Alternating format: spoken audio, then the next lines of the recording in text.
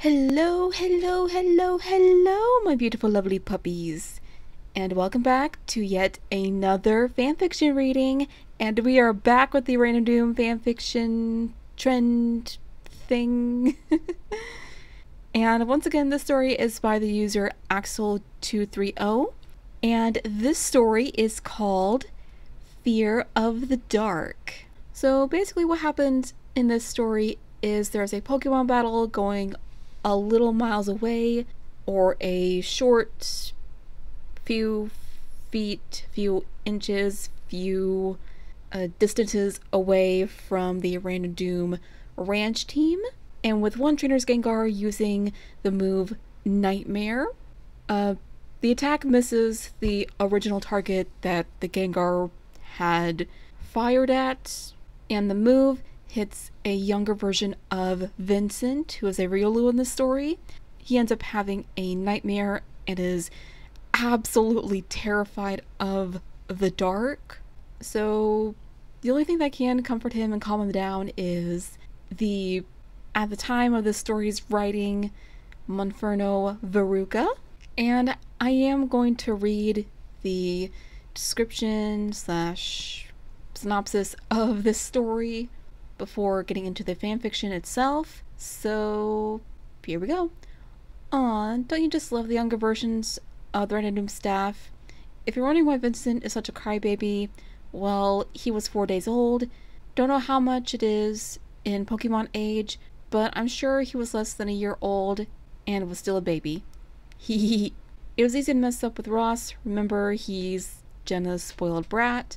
Wonder why he didn't become arrogant. That trainer wasn't me. It was, my cousin, yeah. He used to be into Pokemon, just the game. He's Karuma? I think that's how you pronounce the person's, or the character's name, I think. I don't think there are Growlithe or Arcanines or Volbeat / Illuminous around Jenna's ranch. They were on migration. Let's say that.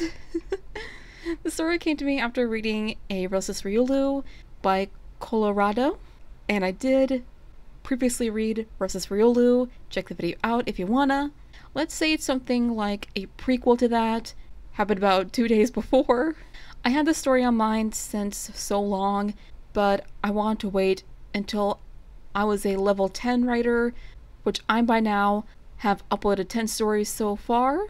I don't know if that's nerdier than that sounds, or sounds nerdier than it is. Oh well. This was supposed to be a short story, but ended up longer than expected. Had to work about 6 days. Sorry if it's not well written, or if Vincent gets really repetitive. I'm not that good yet.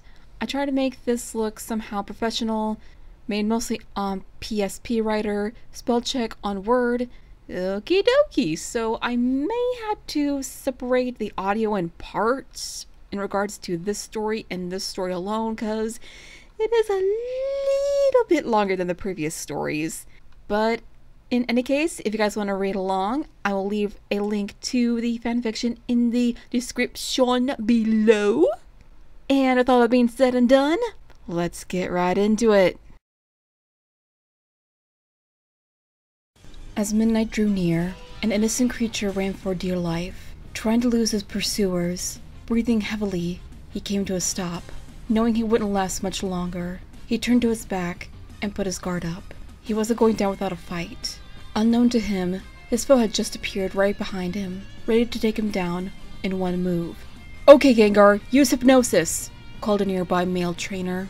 Gengar did as his master ordered, rendering the Growlithe defenseless, making him fall into a deep slumber. "Well done. Now use Nightmare." The Gengar started building dark ripples of energy inside him, aiming toward his now asleep opponent. But something caught him by surprise. A flamethrower came out of the woods, hitting him on the side, making his attack lose its target. Then out of the blank appeared an Arcanine. It tackled the sleeping Growlithe, waking him up. Both fire types turned towards his foe. "No good. Use hypnosis again." The Gengar did as told, making the Growlithe fall asleep once more. But it didn't seem to affect the Arcanine, who wrapped himself in fire, then hit him face full with a combination of extreme speed and flame wheel. The Gengar backtracked, overwhelmed by the attack's strength, but managed to keep his ground. Without further order, he let out another hypnosis. This time, the Arcanine fell to the floor, just like the Growlithe did previously. Okay, now that they're asleep, use Dream Eater, ordered the trainer. The Gengar opened his mouth, and out of both the Growlithe and Arcanine came out a greenish-blue gas-like substance, which he inhaled, recovering him from the previous battle.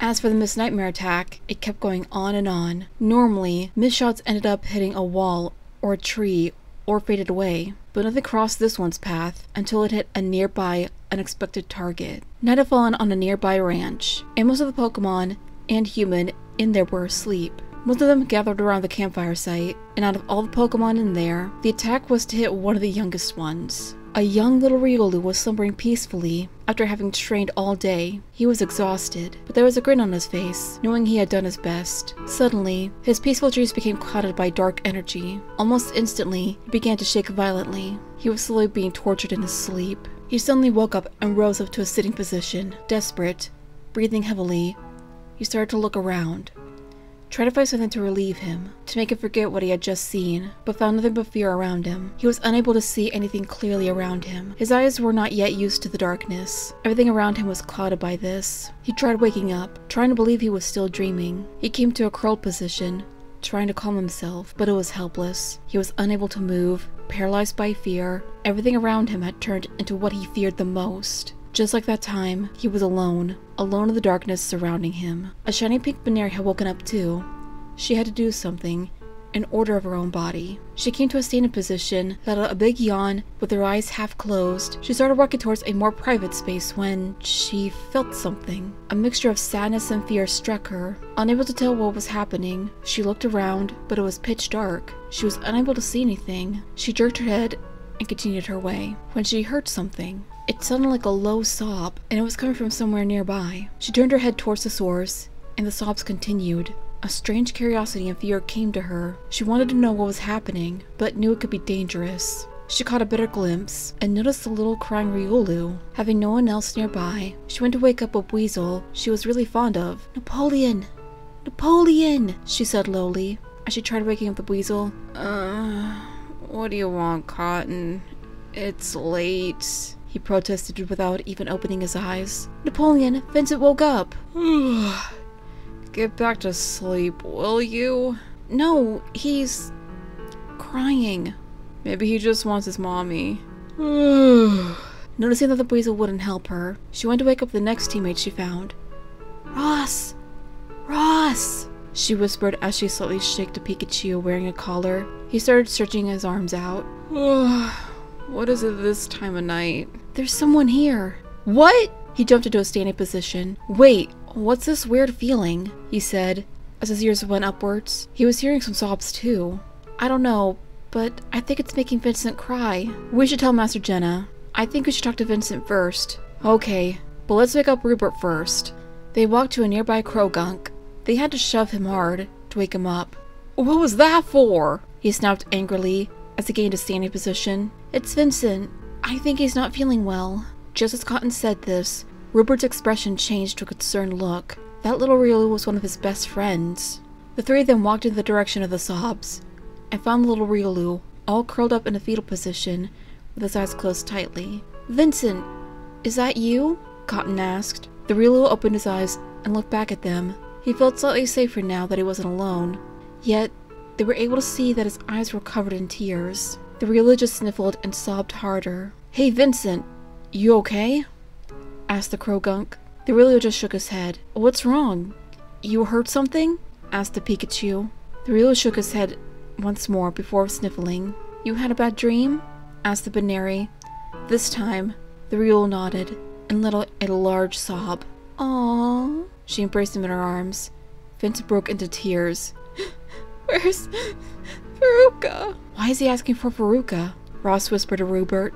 "Oh, I remember now. He's afraid of the dark, and Veruka always lights up the campfire." The Krogunk whispered back. That's a good question," Rupert said, rubbing the back of his head. "I thought you were her best friend, Rupert. You always hang around together." "Well, I don't know where she is while I'm asleep." "Where am I?" Vincent said between sobs. He didn't even know where he was. In his past 4 days of his life, he had always slept inside his Pokeball. You don't know? You're at Master Jenna's ranch, answered Ross, much to Vincent's relief. What happened? He asked gloomily before sniffling. Well, today was your first day of training. You do remember that, don't you?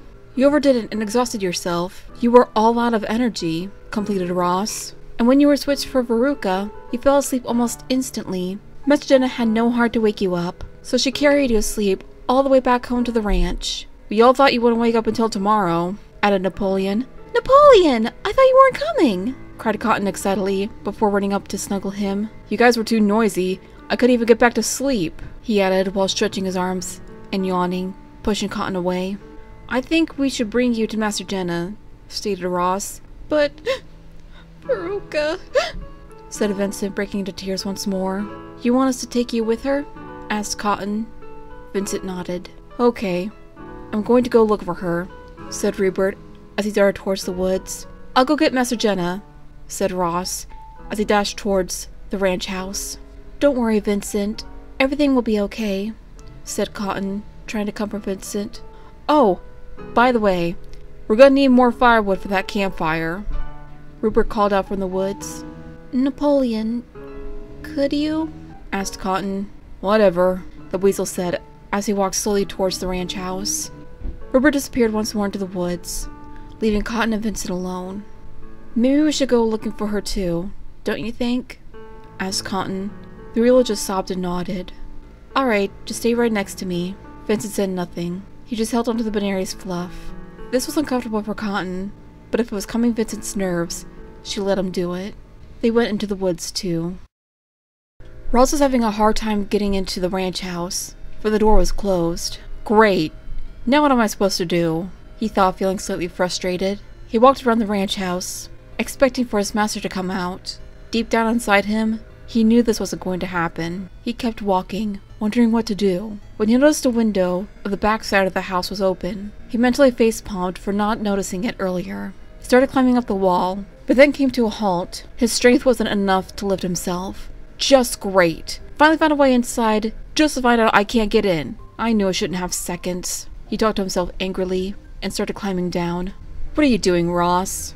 Asked a sarcastic, familiar voice. Napoleon! What are you doing here? He was startled, since the weasel used to bully him. I asked first, buddy, he said as he approached a nearby pile of wood. Ross realized he was getting some firewood. Well, I was trying to find a way inside the ranch house and found this open window, but it's too high for me. Would you mind giving me a hand? Just before he had finished, Napoleon sent him flying over the window. Ross landed on his head, letting out a little squeak, but inside the ranch house. Ouch! That Napoleon. I swear one of these days.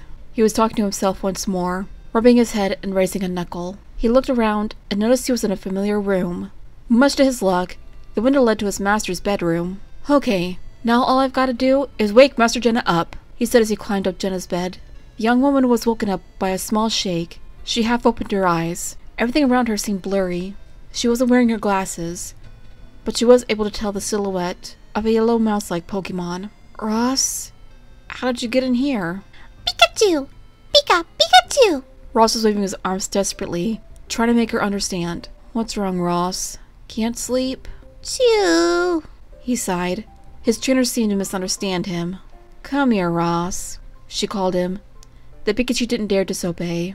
She wrapped her arms around him in a teddy bear-like position and went back to sleep. Must not fall asleep, he said, trying to resist. But he felt a sudden comfort in his trainer's arms. His lids suddenly began to grow heavy, and so did his head. It was long before he gave up. Cotton and Vincent were walking through the woods. It was pitch dark, and neither of them had an idea of where Veruka could be. The little Riolu wouldn't calm down. He knew he could trust the Baneri, but he was afraid of everything around him. His eyes were still covered in tears. The Baneri wanted to do something to comfort her crying friend. But what to do? If she only knew what he had dreamed. Vincent, I have heard that it's easier to forget a nightmare once you tell someone about it. So, why don't you... She stopped because she noticed he grasped tighter and heard him sniffle. You don't want to talk about it? She said in a deep, comforting voice. The Riolu just shook his head. Tears began to form in his eyes once more. I'm sorry. I didn't mean to make you cry. I'm not crying because of that, he said in a weak, breaking voice. Then why are you? She said lowly. I don't like the dark. Ever since. He stopped. His voice broke. He was overwhelmed by the fear of the memories of that dark cave he had been in a few days ago. Oh, I'm sorry to hear that, she said, trying to calm him, since he had burst into tears once more. He's afraid of the dark. I know what to do. I just hope Rupert is doing fine, she thought as an idea came to her. Vincent, I think I know where Veruka is. She lied to him, but she had a plan in mind. Rupert was wandering around aimlessly by the woods. He went to one of the female Monferno's favorite places, but found no trace of her. Where the heck is Veruka? And why on earth did she go into the woods at night? He thought as he kept walking in a straight line. At least he knew where he was. He wasn't lost. He was going in the direction of a tree stump, not actually expecting to find her there. But then he noticed a small yellow-orange light in the distance. There she is! He cheered up, knowing where to go, but then noticed the light was moving fast. Looks like I'll have to catch up with her, he said as he dashed towards the light source. Okay, and that is all the time I have for this fanfiction. It is definitely going to be a long one, so I may have to separate it into parts. Like, this is going to be part 1. Hopefully there will just be only a part 2 to the next fanfiction, but that's pretty much all the time I have for this little video. Again, links to everything are in the description, to the original creator of the Random Doom fan Pokemon comic, and the author of the fanfiction as well. And I apologize for the noises. They're doing some yard work in the neighborhood I'm currently at right now, and it is driving me crazy, but what are you gonna do? Anyway, that's all the time I have for this video, and I will see you guys in part 2. And with all that being said and done, cue the outro. RP is out. Peace!